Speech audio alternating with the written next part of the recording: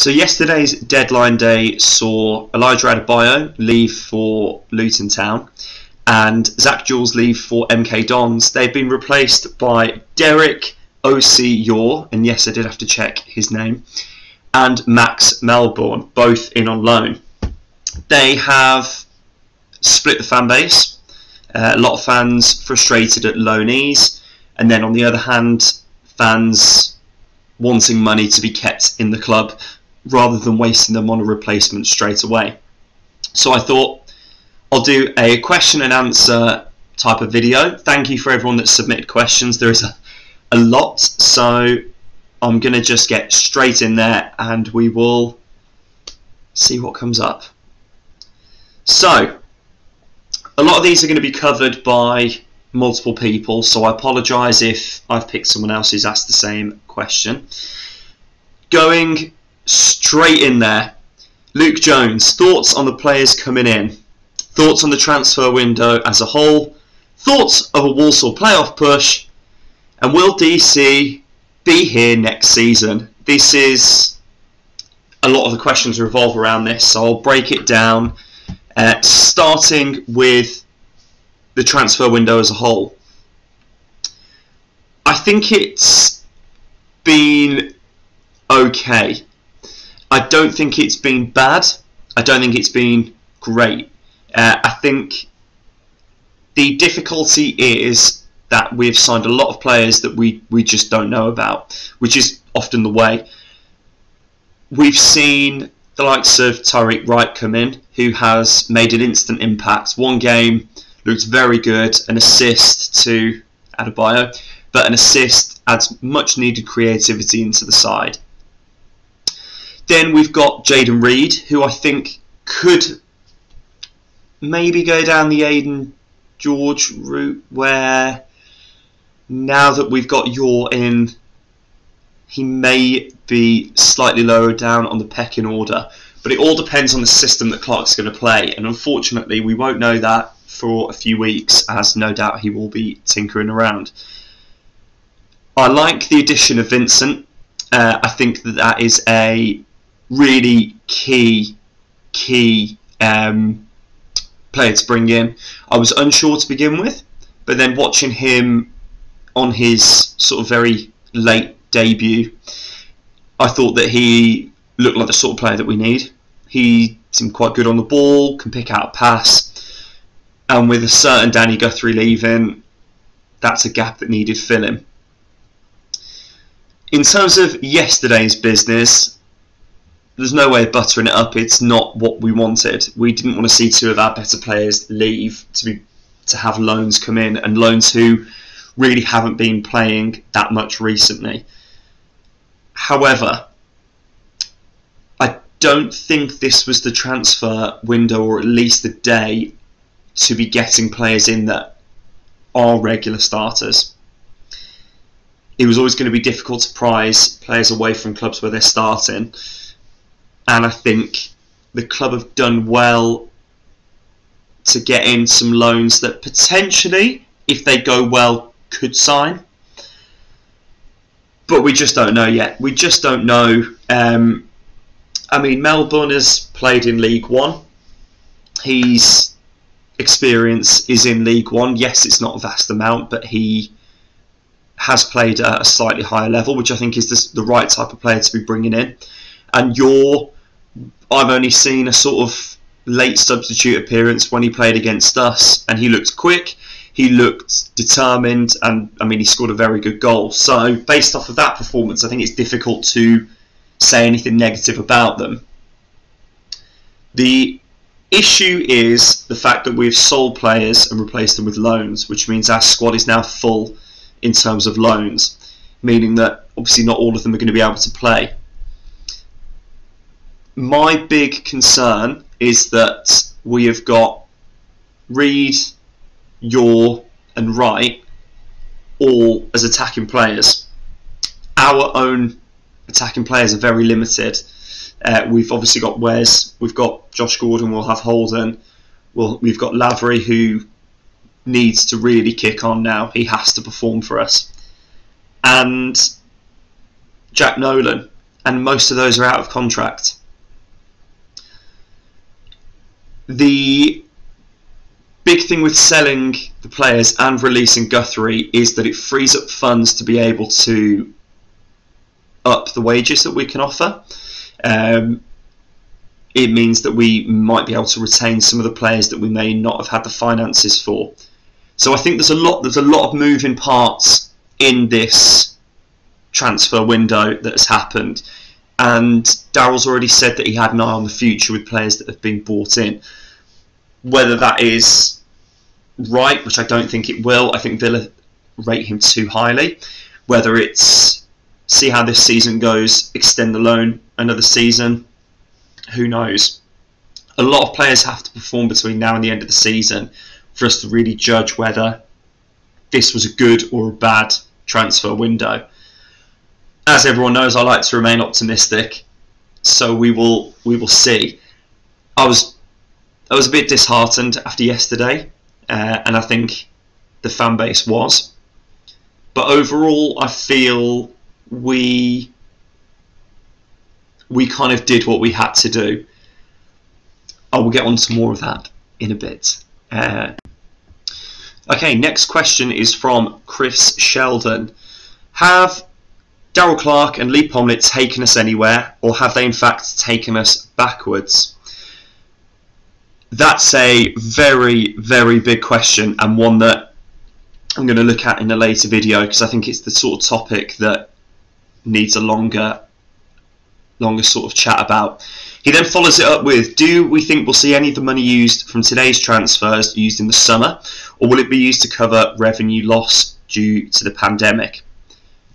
I personally feel that in a way it will be used for both. I think the money will obviously cover losses that have been made. The fact that we've been rumoured to receive about 300,000 from the two sales, and the fact that we are facing about $1 million down on revenue because of the pandemic, that's a big chunk to get in, and I think that is one of the reasons that really the hand was forced. Getting nearly a third from transfers, and I would assume other clauses within there that may prove lucrative further down the line, will plug a bit of a gap.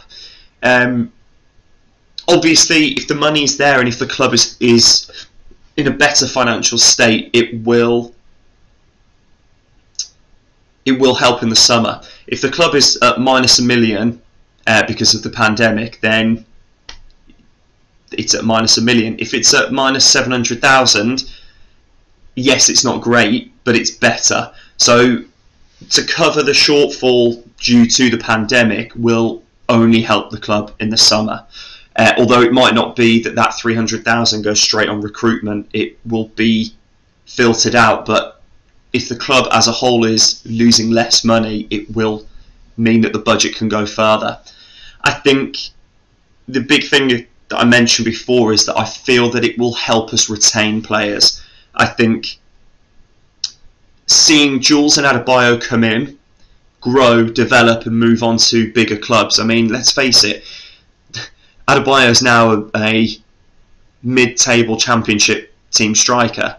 They go on a run. There are only a few places outside the playoffs. I know it's a big push, but he's had a big jump. I think that's a bit of a selling factor now for the club, that we can develop these players and that we've got a proven track record under this management, which is something that I will go to in this separate video about Clark and Pomlett. And what was the final part to your question? And how long are we going to be in League 2? There's questions about the playoffs and there's questions that I'll come to later about that. I personally feel that next season is a huge season, as is obviously the rest of this, because we aren't out of the race yet. We're only a few points off the playoffs. You never know. Teams can beat anyone, and we really don't know how good these players can be. It might click. We might see the likes of Yaw starting up top with Wright on the wing, and they could form a blossoming partnership. We just don't know enough yet. I've seen a few things about us looking below rather than up. There's no way that we're looking at going down. At the very least, we'll be mid-table, which isn't great, to be quite honest, because I think the fact that we've had 2 players go off to leagues above shows the sort of quality that we have. I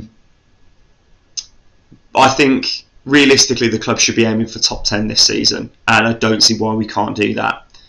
However, I will wait for someone to quote me on that come the end of the season. Right, the next question is from James Turley. Is it concerning that DC barely played Jules last season despite clearly being one of our better players? This has been proven by his sale. Is it likely that other players he's making the same mistake with?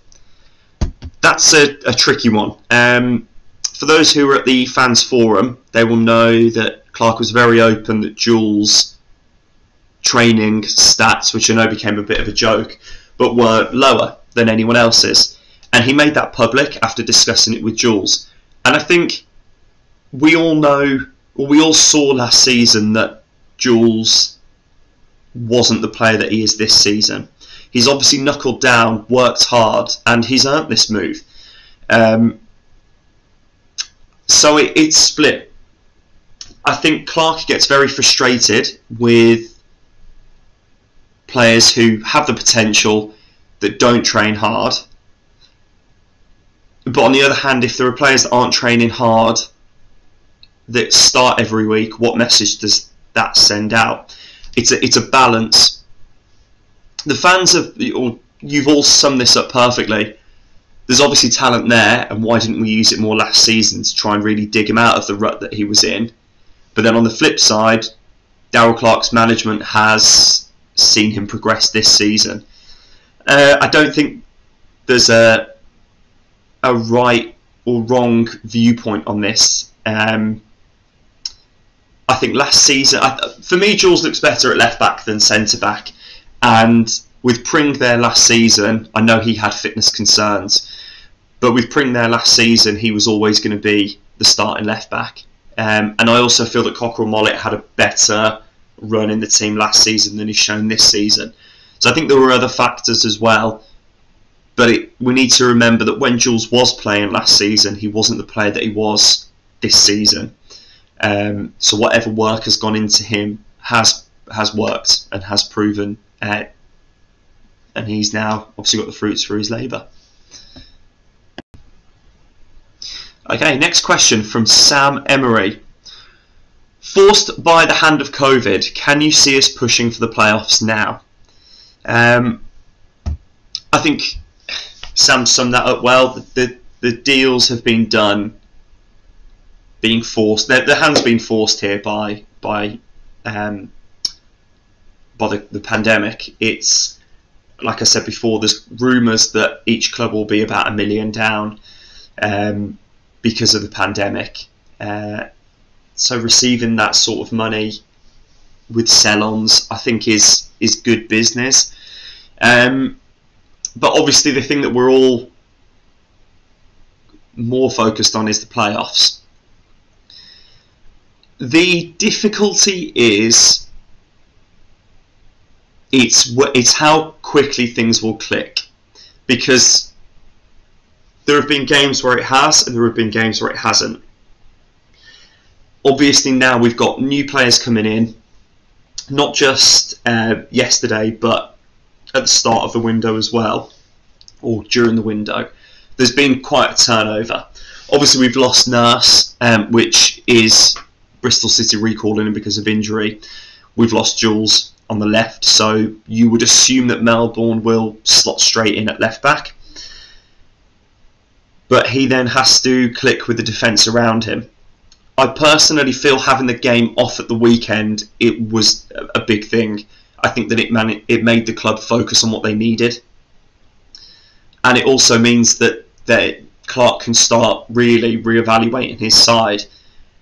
For me, I think the quicker we get Holden back, the quicker we can mount this playoff charge. I do feel that with Wes starting to look better, especially if he's cutting in to the middle and having that kind of attacking front three more, they're clicking better. I feel that Wes, Holden, Wright, Nolan, they're all players that now make that attack look quite strong. I obviously see Bates and Kinsella staying in the middle. I think Vincent will be pushing them though, which is good. And I expect Sinclair to continue to kind of come on when we need to have a bit of a battle, which he knows that role, we know that role. Really, it's only changed a couple of players, which I think I have forgotten as well. It's a left back and one attacking player. However, the attacking player, it's not that these loans will start, or it's not that Yaw is now going to be the new Adebayo, that he's going to be that starting striker. We've got players that, like Gordon, who we've all said has been playing out of position, playing on the right, the centre has been playing on the left.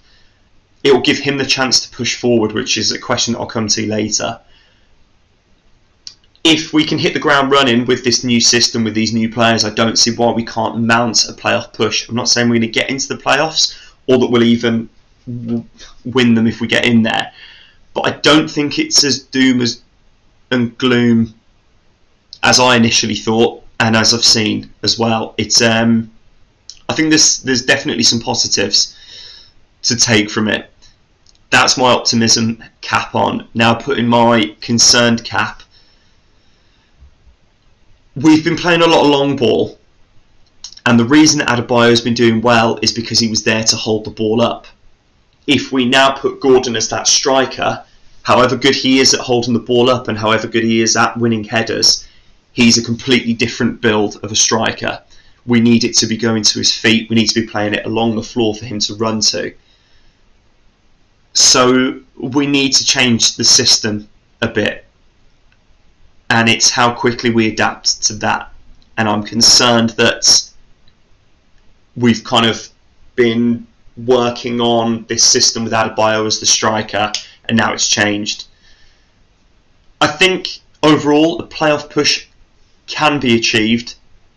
It's going to take a lot of graft from everyone, and for me the players that aren't playing need to push more, because the likes of Keelan Avery, the likes of Cockerell Mollett, they need to be pushing more and harder to be getting these starts and this game time.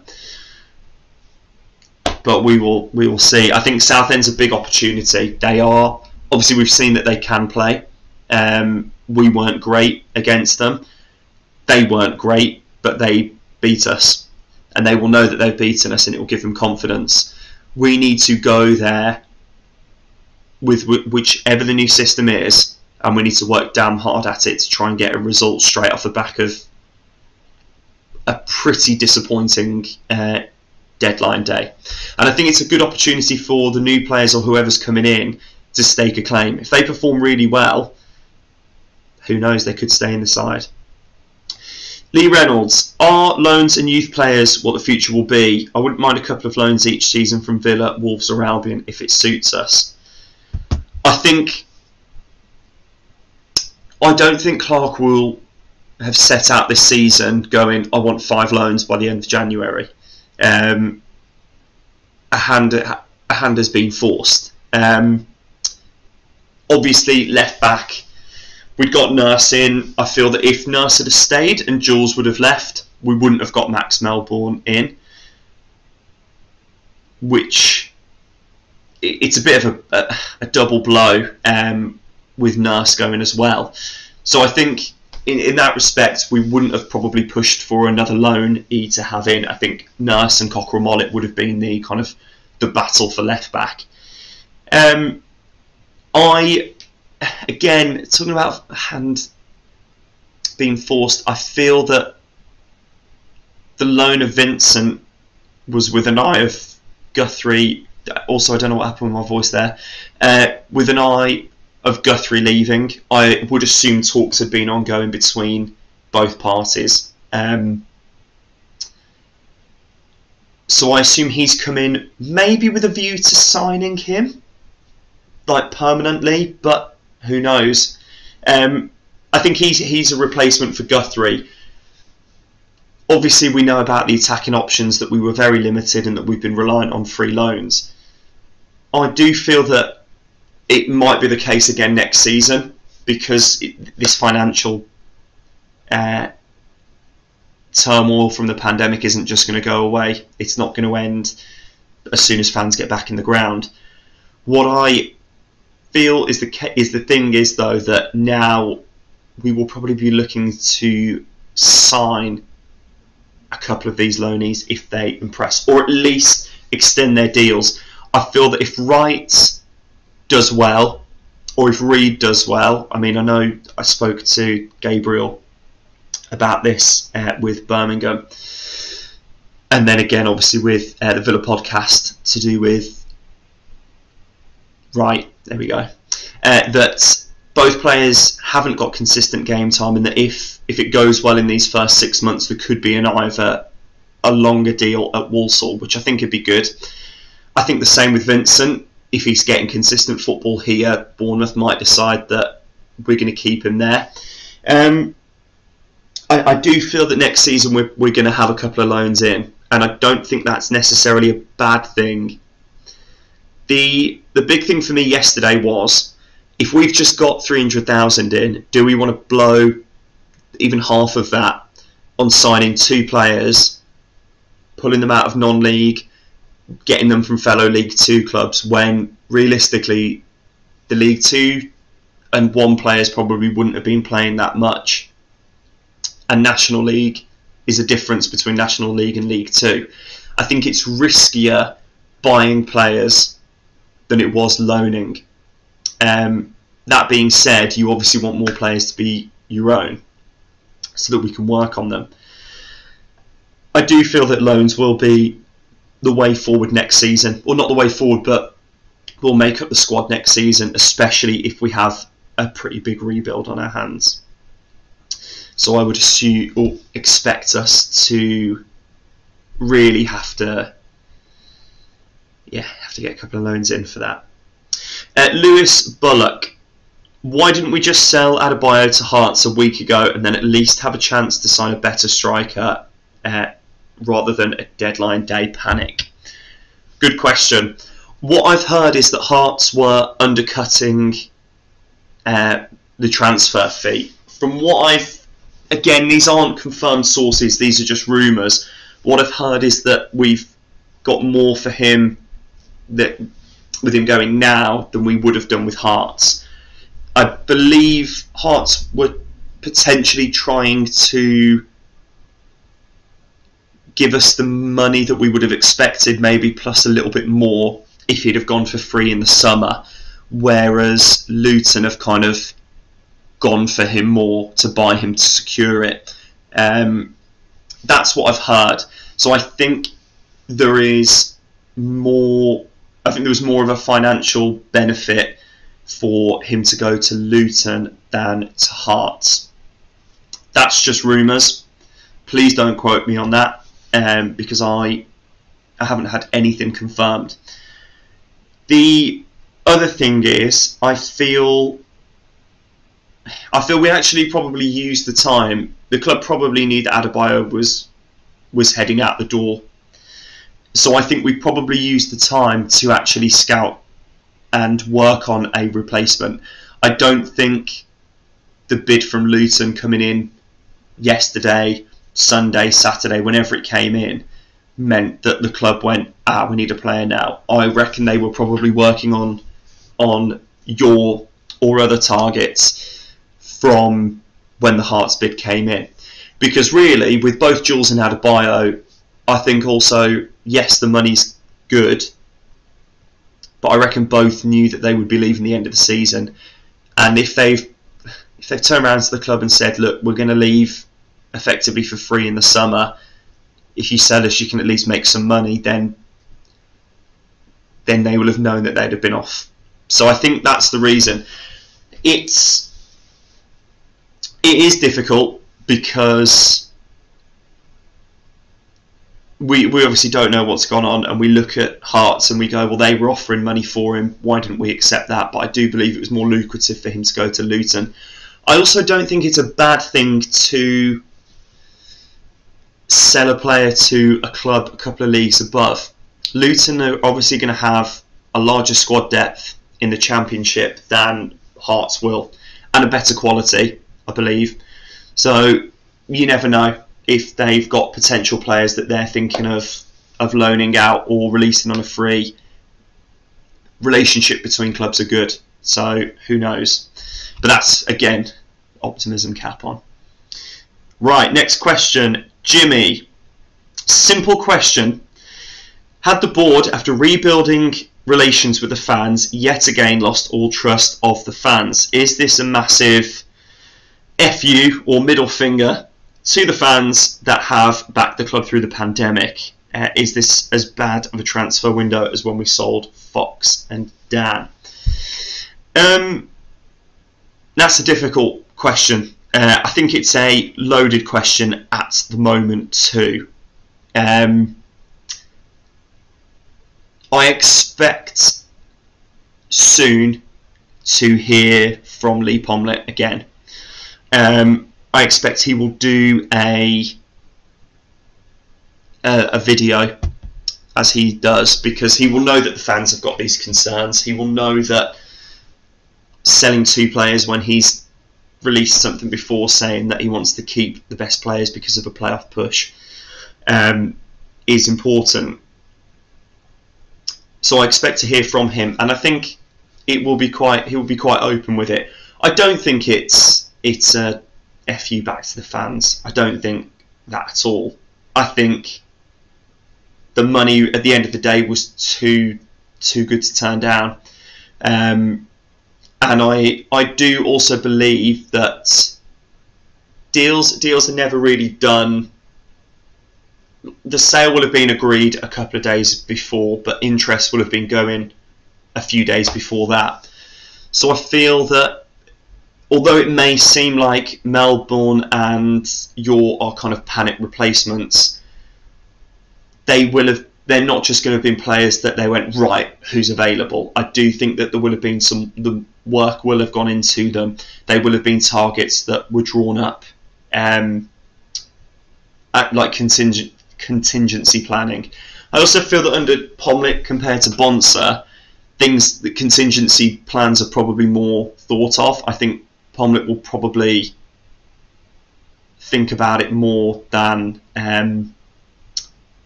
Bonser would have done. I think Bonser would have probably sold Adebayo to Hearts at the first asking because it was money in, and then worried about it after, where I think Pomlet plans a bit more. What was the second part to your question?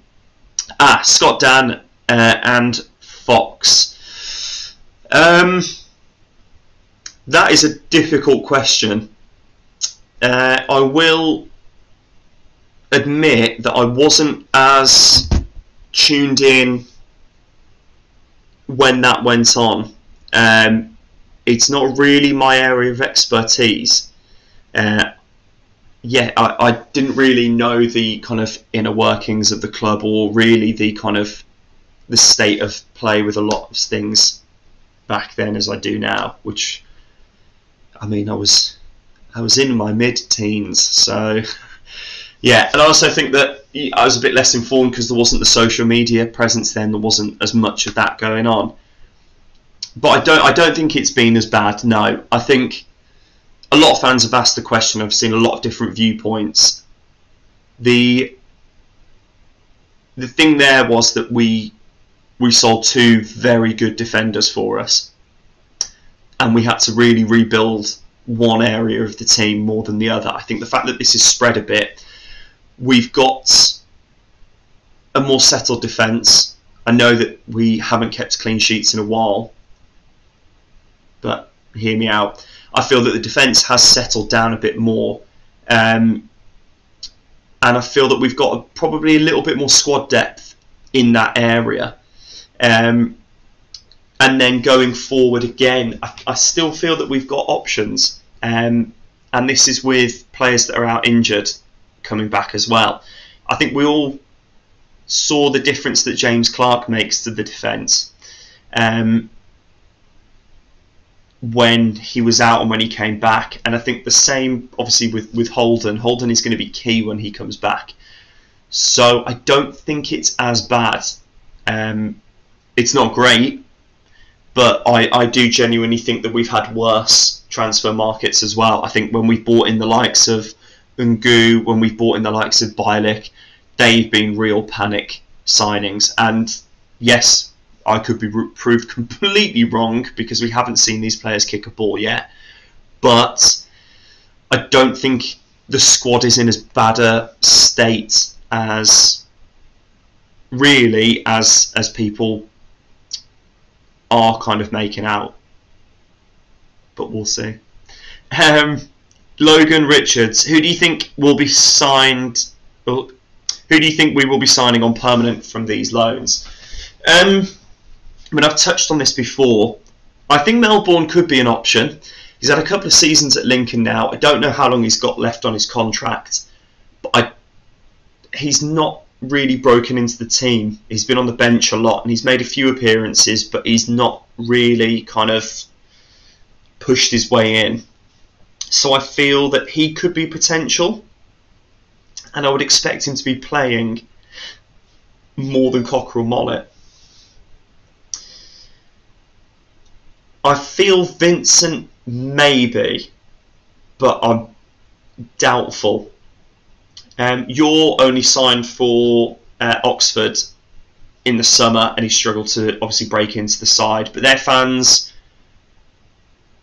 were quite positive about him, but I think they realise that he needs game time. Whether he's going to get it or not, whether he's going to be one of these loanees that doesn't feature that much is yet to be seen. I think Wright maybe could extend his loan to next season, but it really does depend, because if a League One side comes in and offers him game time in League One, Villa aren't going to turn that down. And I think the same with Reid. Reid will be wanting to get games under his belt, and if he does perform for us, I have no doubt that if we do need some extra reinforcements up top, that we've got a bit of a relationship with Birmingham, he could stay on loan next season. But yeah, if I was putting a bet on, I'd say that Melbourne's the one that we'd be signing permanently. But I think there's a lot of there'll be a lot more at play than just what we can offer. I think there's going to be, the parent clubs are going to have decisions to make, and I think like with Scrimshaw, unfortunately we do have to realise that we are a League Two side. Yes, we might get promoted, and if we do, we might be able to keep them in League One. But I think these clubs are going to want to try and push them up another step. Nick Etheridge, do you see Josh Gordon moving up top given Clark's reluctance to trust young, inexperienced players in key positions?